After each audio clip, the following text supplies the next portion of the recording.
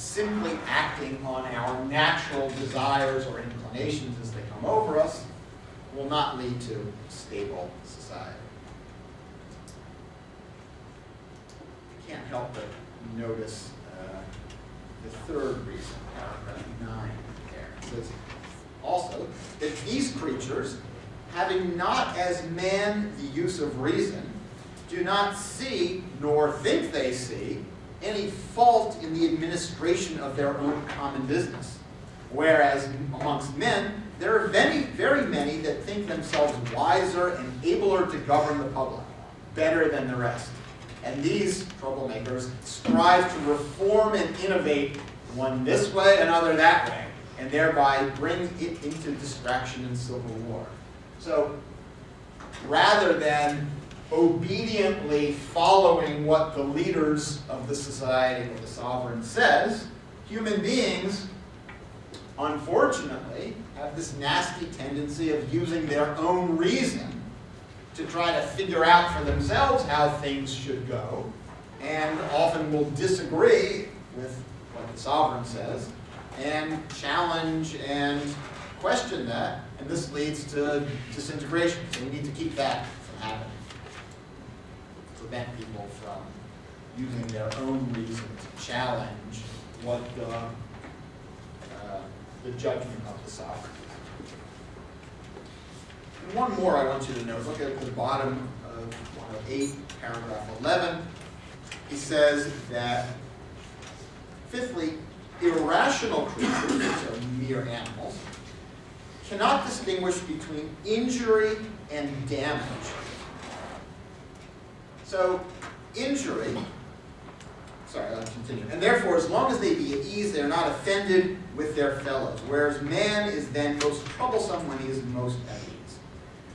So, the distinction between what he's calling here injury and damage, I think, is something like the following. It's not entirely clear, but I think it's something like the following. When we are injured, we blame someone else. So when we are injured, we attribute the cause of that injury to the choice that somebody else made. Someone else is responsible for injuring me. Whereas, if there's damage done to us, we don't hold anybody else responsible. So if I'm struck by lightning, there certainly is damage done to me, but I don't blame anybody for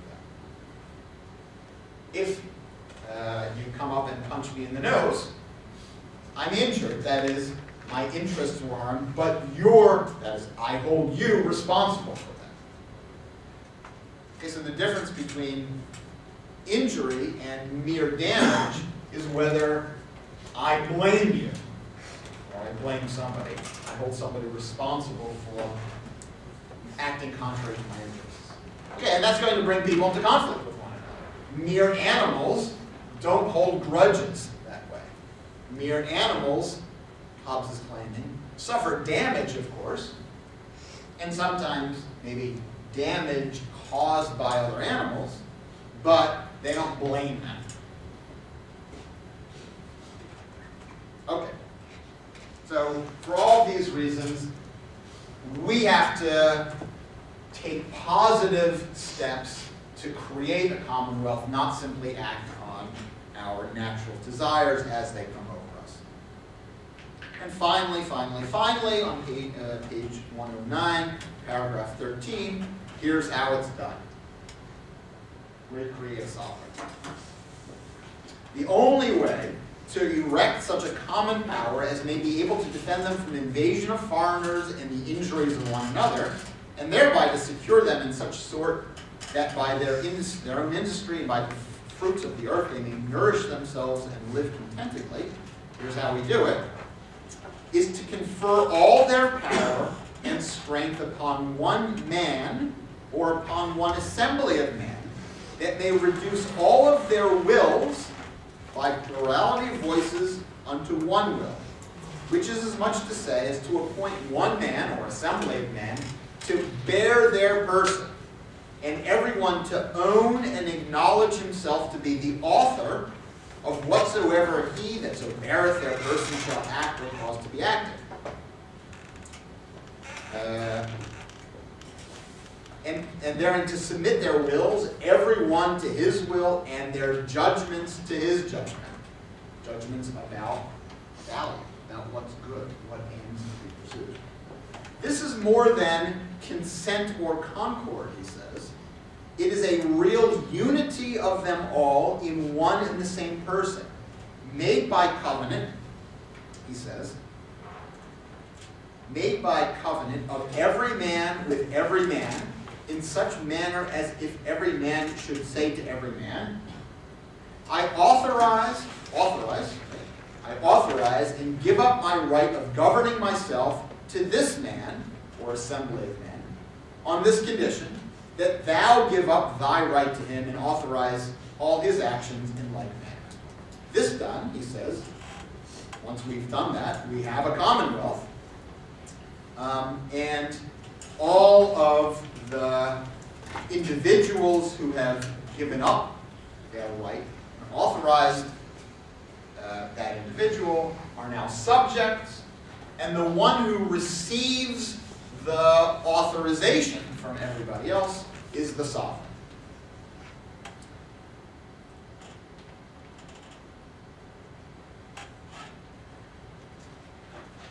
A few things to notice here. First, the sovereign, as he says a few times here, may be one natural man, one human being, or an assembly of men, a group of natural human beings. The sovereign here is, I'll say again, the sovereign here is either going to be a natural man, individual human being, or some kind of artificial man, an assembly of more than one human beings who collectively act as sovereign. So we'll come back to worry about that later today. Second point, the covenant that we make, who's making this covenant? Well, first of all, it's conditional. Should I emphasize that again? I authorize and give up my right of governing myself to this man or this assembly on this condition, that thou give up thy right to him and authorize all his actions in like manner. What's the condition? That everybody else do it too. So everybody is making an agreement with everyone else. Me with you, me with each of you, to give up something or other on the condition that you also give up something or other. So this isn't a surprise given what we've seen about the laws of nature. What is it that we give up on the condition that other people do so as well? Natural liberty to use our means necessary. Right, and what's that called? Right of nature. We give up our right of nature. On the condition that other people do so as well, we give up our right of nature. That also is not a surprise from the laws of nature that we've seen. I want to note, although I don't want to go into it right now, we will on Wednesday. I want to note that, of course, some parts of the right of nature are inalienable. So we're giving up our right of nature on the condition that other people do so as well, to the extent that we can, as much of it as we can. But there's going to be some elements that we retain. The right to defend ourselves when physically attacked. Okay, next point. Now, what happens to our right of nature? I'm giving it up on the condition that you'll do so as well. And giving it up, where does it go? We give it to the sovereign. We give it to the sovereign. Okay, so on condition that you do so as well, I'm going to transfer my right of nature, to the extent that I can, to the sovereign. So all of us, to the extent that we can, on the condition that everybody else does also. Transfer our right of nature to the sovereign. And what does the sovereign give up?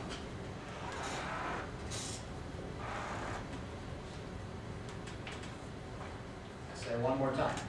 The covenant he's describing is between different individuals on the condition that the other gives up their right of nature, transfer it to the sovereign. I'm going to do so as well.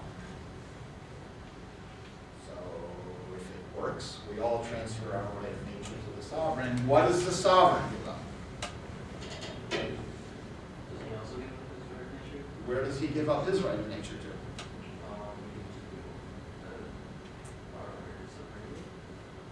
So let's think about what the right of nature is one more time. So the right of nature, as I described it, has two parts. What are those two parts?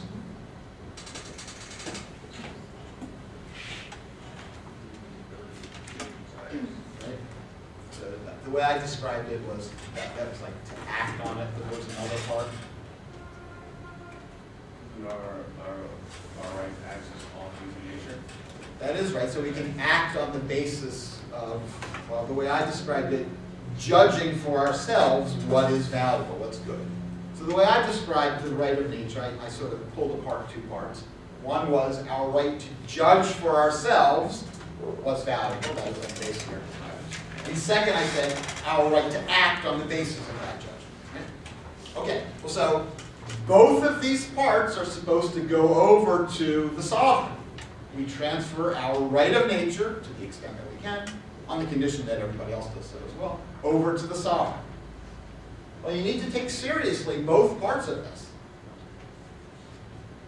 So we're giving up our right to judge what's valuable, what ends are to be pursued, to the sovereign. This goes way, way back to the very beginning when Hobbes talked about how controversies can be resolved.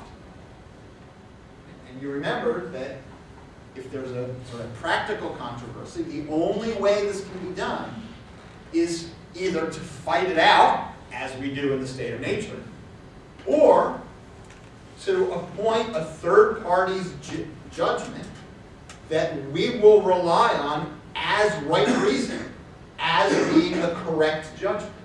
So this is a sort of artificial construction where we agree to treat someone else's judgment as correct, substituting it for ours. And now here's Hobbes saying exactly the same thing. That what we do is agree with one another to transfer our right of nature to a natural human being or to an assembly, whose judgment is going to be ours. That is, whose judgment we substitute for our own. We take the sovereign's judgment about value to be correct instead of our own.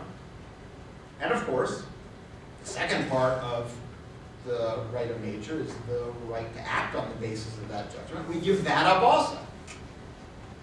So we take the sovereign's judgment to be correct and to be the basis for our action. Is that clear? I mean, that's what it means to transfer the right of nature to somebody